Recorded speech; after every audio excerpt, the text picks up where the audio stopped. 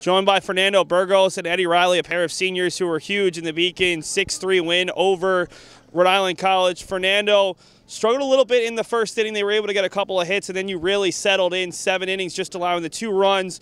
What was your focus going into this game against a Rhode Island College team that typically swings the bats pretty well? Only thing I was thinking about was just keeping my team in the game, making sure we didn't use up the bullpen. Obviously, it's a short tourney, so arms are pretty valuable in this tourney. You got some really good defense behind you. Charlie Hugie with a phenomenal stab to end 1 inning and a great play to end another. How big was it to have the defense behind you to keep the game moving? You also kept your pitch count pretty low.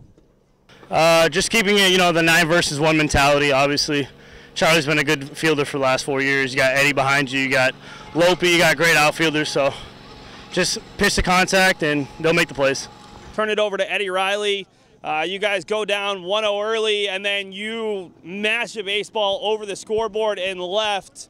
What was going through your mind in that at bat, and what pitch did you get that you were able to drive? Yeah, I think just seeing all his pitches, I think he threw me 2 good curveballs pretty early that I was able to see, and then a couple fastballs in the dirt. So I was able to get myself to a 3-1 count and got a pitch I could hit.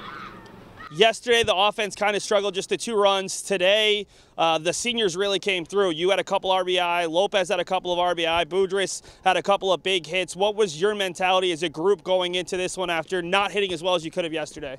Yeah, I think just trusting the process. I think we all knew what we were facing yesterday and today as well. And we were just looking to make contact and put balls and play hard. And, I think we did a pretty good job of that today. And then to either one of you, Joey Rogers doesn't typically come out of the pen. His first collegiate save. How big was that? Again, you talk about saving pitchers. Your bullpen outside of Bobby Tremendozzi is totally fresh. Yeah, that was huge. Like Nando touched upon, pitching's huge in this tournament. If you can save as many arms as you can, you got to save them. And, Joey came in and really did a good job closing the game out. Thanks so much for your time, guys, and congratulations on the win.